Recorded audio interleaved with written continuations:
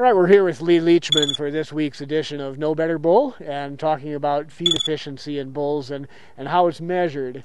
And Lee, I wonder if you could tell us just a little bit first about why feed efficiency is important.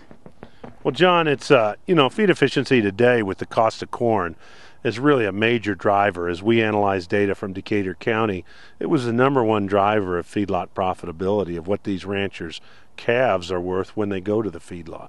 And so it's a really important trade. If we look at the swine and poultry industry, they've put a significant amount of their selection pressure on improving feed efficiency. And take chicken as an example, they've decreased the dry matter feed required per pound of live weight by almost a third over the last 20 years. So certainly if we could do that in cattle, that would be pretty valuable. Yeah, it sure would. So how do we measure feed efficiency in cattle when individual cattle have such large differences, but we're typically measuring intake and such in groups? Yeah, I think the real challenge is that we historically only had group data. Today, with the computers and these advanced systems, we can actually measure individual feed intake. And so we have bunks where one animal eats at a time.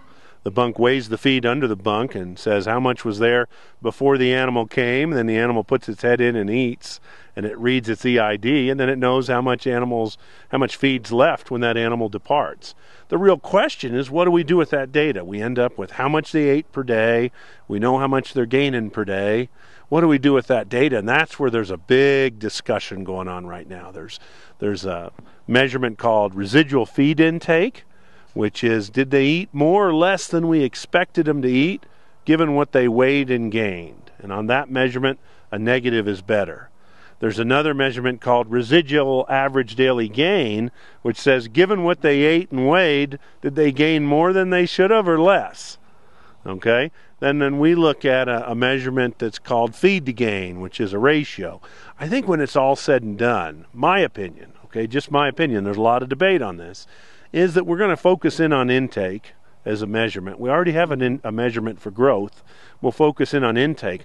Each of these kind of ratio numbers, residual feed intake, residual gain, feed to gain, is an imperfect measurement. You can't use it by itself, okay? Intake you can't use by itself either. If you select the cattle that eat the least, I guarantee they'll gain the least, they won't make any money. So we want the ones that eat less and grow more. Well, I was just about to ask that, and I know we've got right here some of these bunks that are measuring that Exactly. The intake on these bulls here at the CSU's Research Center. But I was going to ask which types of animals are the most desirable when you're looking at some of these different ways of measuring feed intake. You know, that depends on your perspective. I think if you were just a cow-calf producer selling at weaning, if you didn't care what your calves did after you sold them, you probably want the lowest RFI, lower intake cattle. But those cattle are going to perform less in the feedlot. The flip side of that, if you're a feedlot, you want the high residual average daily gain, the cattle that grow like crazy and get through the feedlot, or even our negative feed to gain cattle that convert the best, okay? You'd want those too, but you got to watch those cattle because some of those cattle can be too big. And so I think at the end of the day, like any trait we look at, we can't single trait select. Okay, we got to take this trait and balance it with others, and that'll be a discussion for another day on No Better Bull. Very good. Well, thanks a lot, Lee, and that's this week's edition of No Better Bull.